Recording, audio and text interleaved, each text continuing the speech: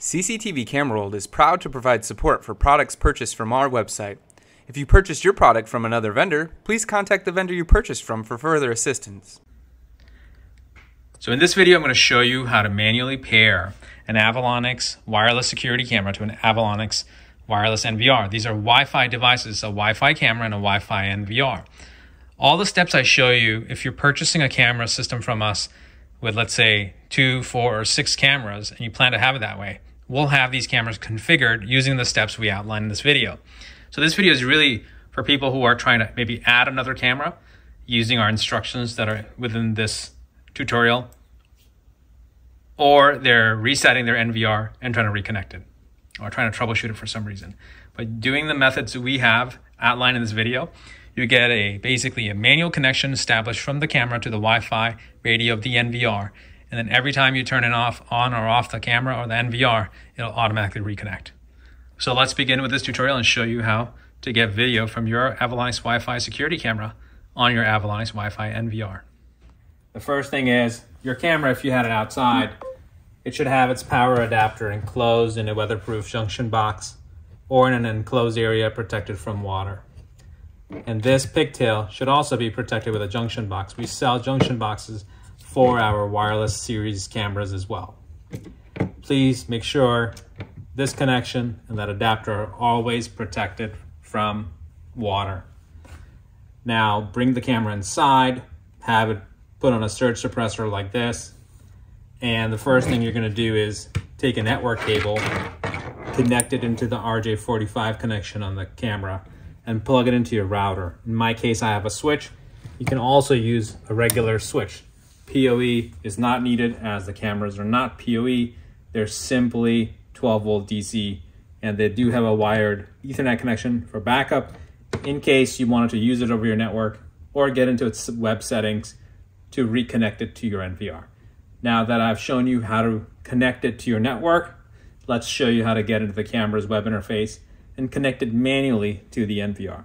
If we go on the NVR screen, so I'm going to use a mouse, and I have a monitor connected to the HDMI ports on the back of the NVR. I can go into the NVR settings by right-clicking on my mouse and going into main menu. It will ask you to enter in your password. I'm going to show you a closer view of this display now so you can see it better. Under Network, and then Wi-Fi AP, you can actually see your SSID. That's the name of the Wi-Fi connection that's being broadcasted by the NVR. Please don't hit hide SSID, otherwise you won't be able to follow this guide. Leave all this alone, and this is a password that is for this NVR's AP. You may want to take a picture of it when you scroll over it so you know what the password is, because you're going to need that to connect the camera to the NVR manually. And this is the SSID. Please don't change these, otherwise your other cameras that are automatically connected will drop. So what we're going to do is go into the camera's web settings and attach it manually to this AP.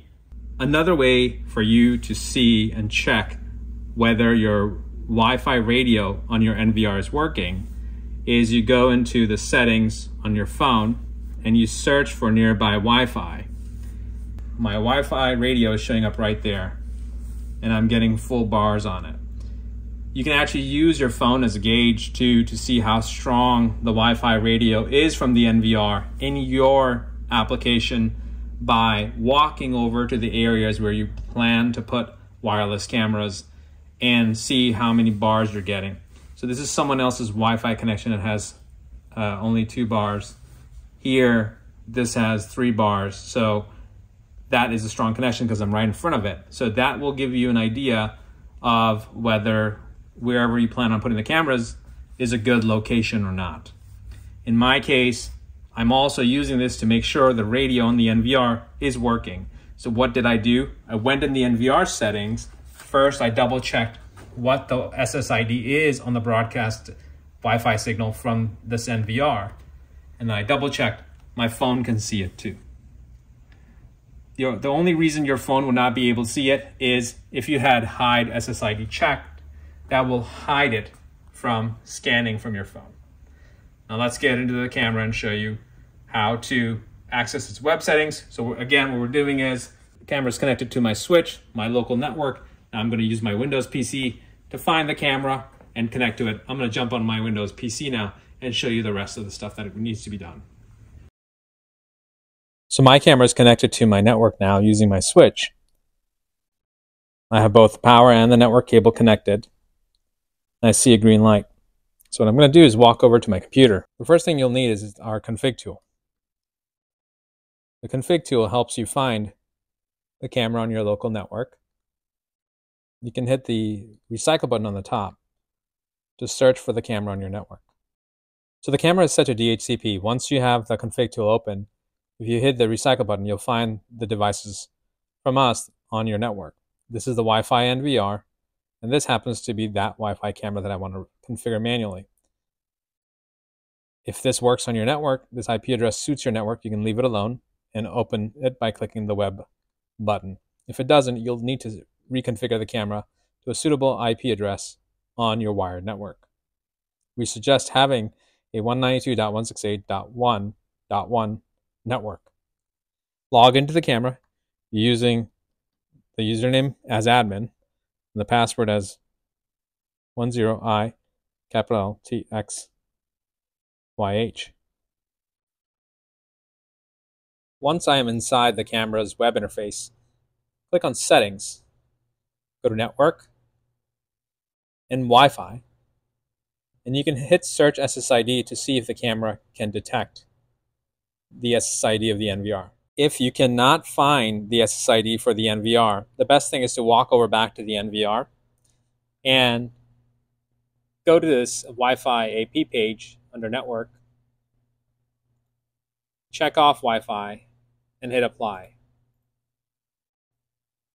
Give a few seconds for this cursor to return to normal. Click back on Wi-Fi and hit Apply to re-enable the Wi-Fi radio on your NVR.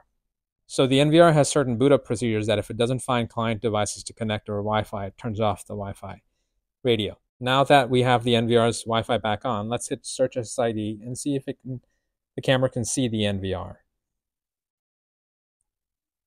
And it does right here. Click on the name of the Wi-Fi connection and then put in the password. I saved in the password for my NVR's network information here. I'm going to paste it in, make sure it's all there, hit connection, and then wait for this to reconnect. And it says it's connected and it has an IP address of 22.1.1.100. So technically the NVR should be able to see it now. We go back onto the NVR. And what we want to do is, you can actually see it right here. The image is appearing from the camera. And I can see my hand waving. Now what I'm going to do is disconnect the network cable and watch for this LED on the camera as well to see if it stays green or not. You can confirm the camera is still connected either of two ways, using that green LED or if you're getting video transmission from the camera. Now, I'm just waving my hand now and it's working. So the NVR is now communicating to this camera wirelessly. The other thing you want to do is go back into the NVR's menus, click on camera, and make sure there's an entry there. So now this camera is synced to this NVR manually. We have a successful connection between the two devices.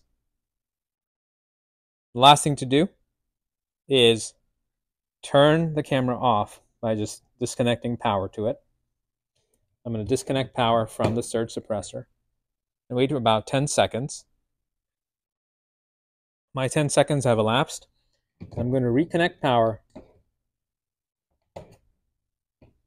to the camera and look at this status LED to see if the camera reconnects to the NVR, or I'll look for video in the NVR, or I'll look for the connection status here. Once the camera disconnects, maybe the status doesn't get updated automatically, go back into camera and then keep looking for it. It's still giving me a green status. So I'm going to keep looking on the camera.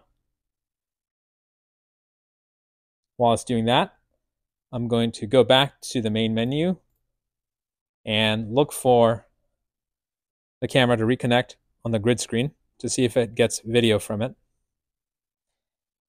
My camera is now giving me a green LED while it's connected wirelessly. So give it a few more seconds and you should get video popping back on the NVR.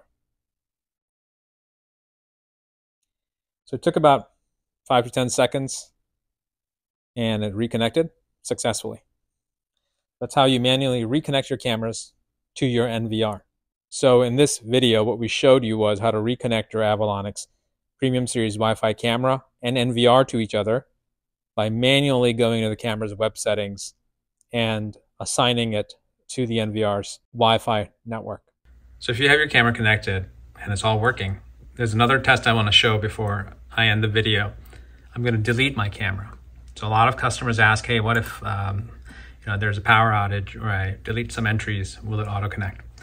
So if you manually configure the cameras to connect to the 2.4 gigahertz radio on the NVR and they're using the same channel that's visible to each other, then all you need to do is delete the entry, turn off the NVR. You can just pull the power plug on it, pull the power plug on the camera, wait about 5 seconds, and then what you can do is power on the NVR again. So I'm going to have a little help powering the NVR, and then you wait for the NVR to turn back on.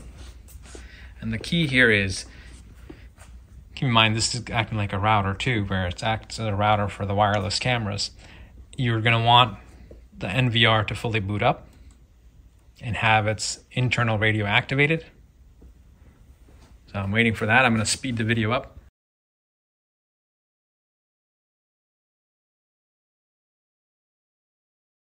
It took about 30 seconds for my NVR to boot up. I don't have a hard drive in it, so that's why it's a little faster maybe than yours. Now the NVR is on. I'm going to go back to my camera and I'm going to connect the power connection to it.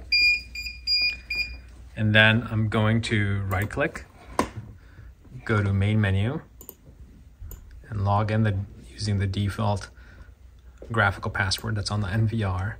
Go to camera and then I'm going to wait for it to auto-populate.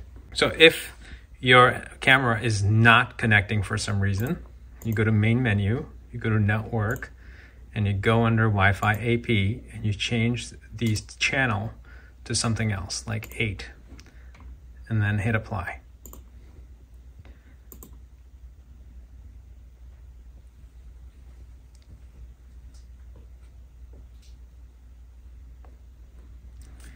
Then you go into camera settings and you wait for the auto connect feature to work, where now the camera talks to the NVR and it connects automatically, and you'll get this green status with an entry for the camera, just like I did here while you were watching.